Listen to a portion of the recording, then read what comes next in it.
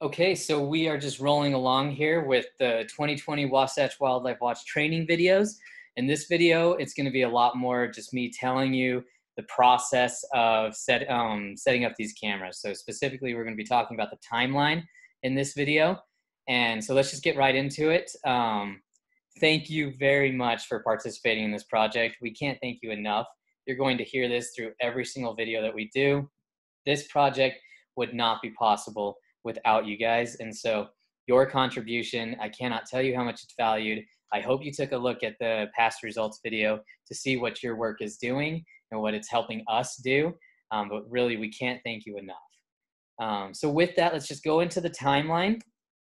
This is basically going to just break down what you can expect over the course of the Wasatch Wildlife Watch field season.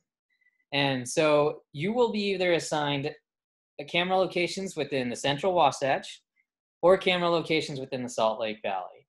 And so now if you have a Salt Lake City location, you'll probably be thinking, well, that's going to be fairly drab and fairly boring. There aren't a lot of wildlife that could exist in this city. But when you take a closer look and when you really dig deep into what's going on here, there's a ton of green spaces for wildlife to access, and they do a very good job of utilizing all of the habitat that's at their disposal. And on the flip side, you know, if you get a central Wasatch location, you're probably going to be expecting a ton of wildlife and these great photos because you're in this natural landscape, and a lot of the times that's the case. But in other situations, you know, you will come across some development where it's actually going to be fairly difficult to find a good spot for a camera. You know, you'll get your high elevation cameras that don't have a ton of development or red view, but you know, in other areas like City Creek that has a trail running all the way up it, Emigration, which is an actual township, you know, in the Cottonwoods we have our ski resorts. It can actually be difficult to find a camera location in these spots. So you know, there's always tricks to the trade, and there's always things that are going to come up, but basically the end result is that if you look at this gradient of wildland-urban interface disturbance levels, you'll see that anywhere you go, there's some type of influence going on there. And that's basically what we want to hash out with this, is that no matter what location you have, you're going to A, probably get wildlife, and B, probably come across some type of human development. So just be ready for that no matter where your camera is located. All right, for expectations, we do expect you to complete all 3 rotations. So that it ends up being a 15-week commitment. Does that mean that you're going to be doing something, you know, 40 hours a week for every 15 weeks? Absolutely not. But it does mean that when you sign on, from week 1 of the first rotation till, you know, week 15 of the last rotation, you are expected to complete everything that is basically, well, expected of you. And so in that, you will be expected to complete a setup, a check, and a takedown for 3 different rotations. You're going to be assigned 1 camera, and that camera is going to come with 1 folder, but that camera will eventually find its way to 3 different locations. And so each one of those locations is broken down into a 5-week rotation. And at each 5-week rotation, you're going to complete the setup, which would make sense. You're going to have to set up the camera. Then you're going to have to check it. And then you're going to have to take it down so that you can set up the next rotation. So in total, you will be filling out 9 data sheets for this project. 3 setup data sheets, 3 check data sheets, and 3 takedown data sheets. All right, so let's go through an example rotation or an example camera. So you will most likely be assigned a camera that has rotations that are pretty close to each other. And usually they appear in sequential order, especially if you have a central Wasatch location. We basically try to do the low elevation cameras first, or the low elevation rotations first, because a lot of our sites are still pretty covered in snow. So we want to make sure that we have cameras that basically are available to be surveying by the time their rotation comes up.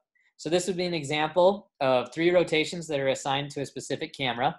Rotation 1 is this one, rotation 2 is this one, and rotation 3 is this one.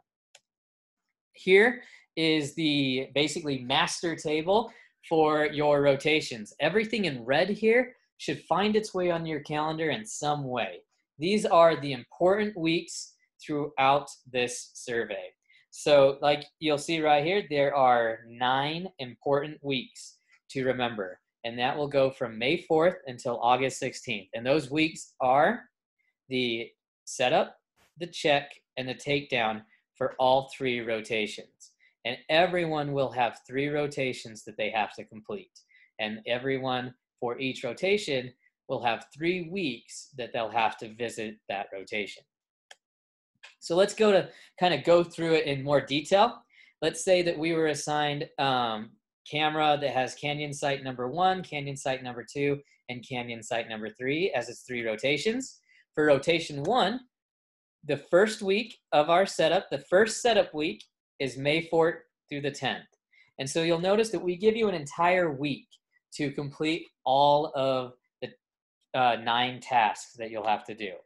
And that's because we get it that, you know, you're going to be busy during the summer, you're going to have a lot going on. And so instead of requiring that you do everything on a very specific day, we're going to give you an entire week to get that camera set up, or to get that camera checked, or to get that camera taken down. Because we feel like that's only fair. You're going to have your own jobs, you have your kids, you have school, you have work, whatever you have going on, you don't have to make this your #1 priority. You just have to set aside one day and a little bit of time during that day to get these site checks and these site setups completed. And so the first week is May 4th through the 10th. That is where you're going to set up the camera. So that'll be finding a site and filling out a data sheet. I would recommend giving more time for the setup weeks than any of the other weeks, because this right here, finding a site, we have almost an entire video dedicated to finding a site. It can be difficult to locate your camera site. And so I would give you a little bit of extra time on these setup weeks. The next week, you don't have to do a thing.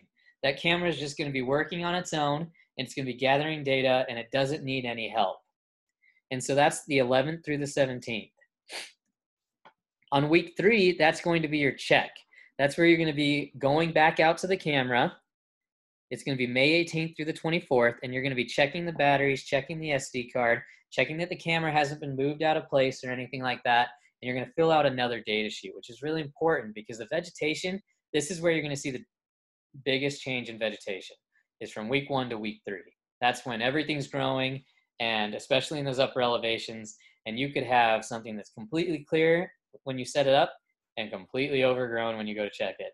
So it's really important, though, that we make these checks. I can't tell you how many times volunteers have said that the camera's been moved, or it got knocked out of position, or the battery was low, but the SD card was full, and they would have never known if they hadn't gone to that check. So really, really go to those checks. They're very important. Week 4, absolutely nothing. Once again, that's the 25th through the 31st. And then week 5 will wrap up our first rotation. And that's where you'll take down the camera. That's June 1st through the 7th. And remember, all of these days in red, these are the most important days to remember, because these are the days that we will be expecting to hear from you about whether or not you've completed your setup, your check, or your takedown. Anyway, during week 5, you're going to recover the camera, fill out a data sheet, recharge, check or change the batteries if they need to, and switch out your SD card. That's very important. We want to make sure that the SD card that you're using matches the camera's rotation that's currently active.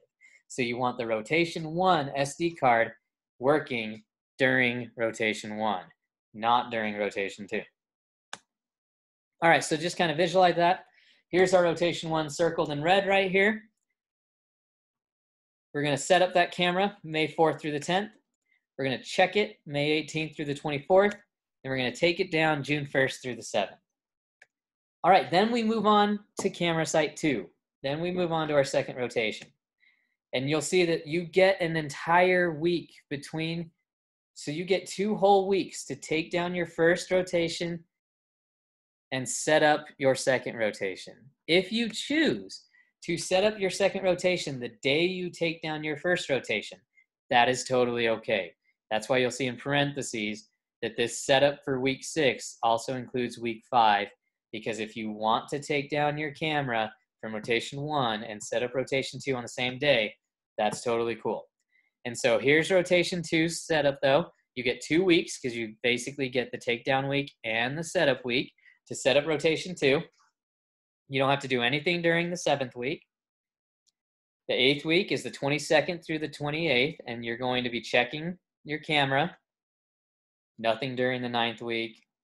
And then you take down that camera site July 6th through the 12th. Once again, recover the camera, fill out the data sheet, switch out the SD card, recharge or change the batteries if they need to be done. It does say recharge. I don't think we're actually using any rechargeable batteries anymore. We used to. It just was draining too much of our cameras too soon. So we switched. If you have rechargeable batteries and you'd rather use those, then you're more than welcome to. Just make sure that you recharge them before you set up rotation 3. So just to kind of beat a dead horse here, week 6 setup, June 8th through the 14th, may also be June 1st through the 7th. Week 8, June 22nd through the 28th. And week 10th, July 6th through the 12th. Here's the rotation 3 setup and check and takedown. I'm not going to spend a ton of time going over it. Just telling you to remember these dates in red. Don't have to worry about writing them down at this very instant. You can if you'd like, but in your camera installations instructions, these very slides are printed out so that you can see them and you can actually use them to make sure that you're on track with your different rotations.